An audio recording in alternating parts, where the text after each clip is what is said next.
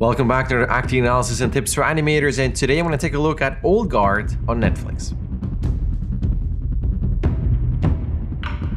Today's sequences are going to cover character introduction, reaction to the characters, composition and staging between characters for lip sync or not using lip sync. So all kinds of things as always, but before I do that, if you're here for the first time on my channel, welcome, my name is JD and I do acting analysis clips like these. I do animation analysis clips, I do lectures, I do animation news, rig reviews, product reviews, all kinds of things. So feel free to browse around, and if that's something that is interesting to you, feel free to subscribe so you don't miss any of my uploads. All right, let's go straight into those sequences. First up, we have her. She's needing a couple of things and she realizes, she as in her, that something is wrong, and she decides later on to help her. But the thing that I want to show you is this. As she looks at her, you can see this. And I'm exaggerating the moment because it's not quite there and it's very subtle, but you can see a bit of an opening in the mouth. The jaw opens, there's a slight change in the shape here.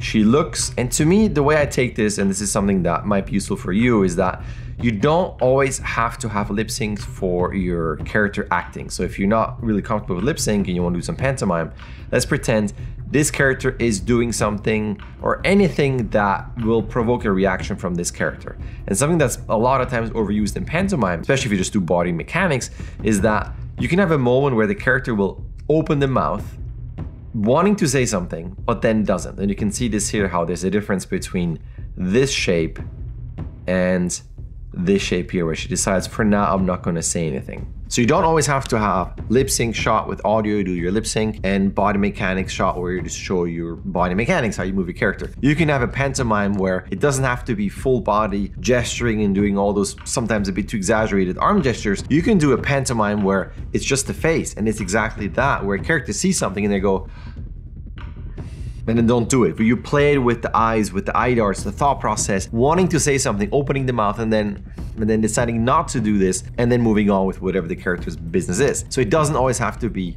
lip sync, frame like this, body mechanics, pantomime, full body. You can do a pantomime with the face only and show the thought process of the character deciding to do something or not to do something. Then it's about character composition and staging. The thing that I like here is that clearly we know this character is this character, and you don't quite need that if you would start your animation shot. What's intriguing to me is this, is that you could have lip sync where this character is talking and you would see maybe parts of the jaw moving, there might be some emoting with the shoulders, maybe something with the hand here.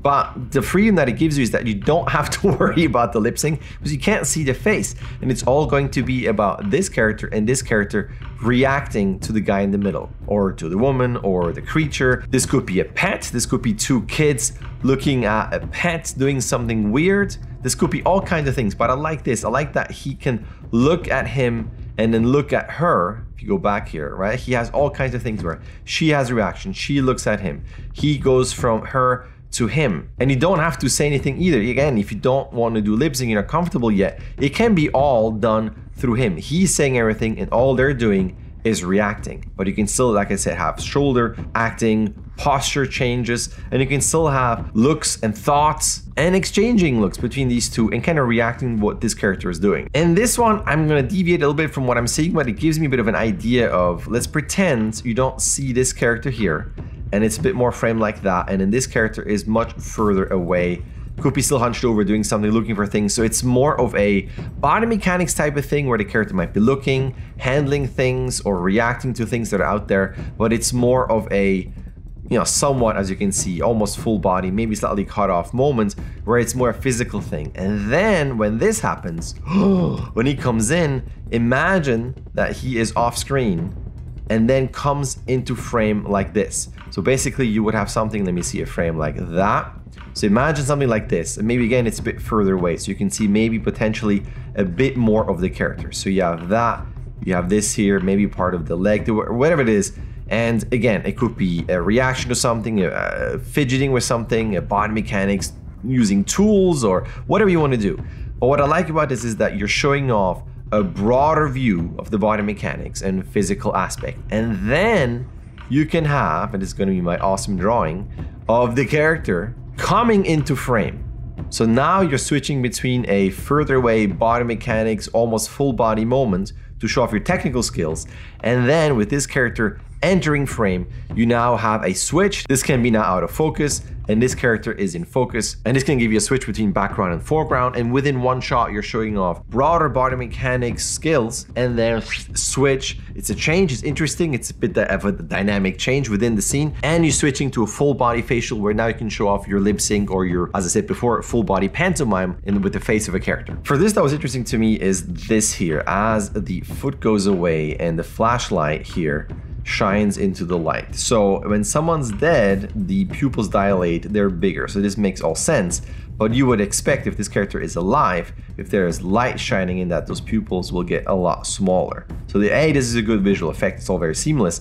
But I like this idea of kind of changing some expectations of what an audience will expect. That sounds very fancy, but in this case, you know that if you shine a bright light in someone's face, the pupil is going to get very, very small. And then you look at it, go, oh, but they're really big. Oh, they're not reacting, they must be dead. So taking this a step further was you don't want to copy this for your shot. Take the idea of something that potentially, I don't know how many people know this, you may use something in your scene that is more universally known. So the character is seeing, using, or reacting, or touching something, and as an audience you go, oh, this character is doing this, now this will happen. But then it doesn't, and that creates interest, maybe confusion, but on purpose in your scene, and there's something that you can build on top of that to elicit a joke, something more dramatic, or anything that the audience will be surprised by, and that ultimately will be more engaging, and through that you might even reveal more character, more slapstick, whatever it is. But it's an interesting approach. I like that beginning there. It is the beginning of the movie where you have something where you go against the expectations, and this is a bit more subtle with the pupil, so you can again for yourself grab something a bit more broad, a bit more stylized, you can caricature, and something that the general audience will recognize right away, and then you subvert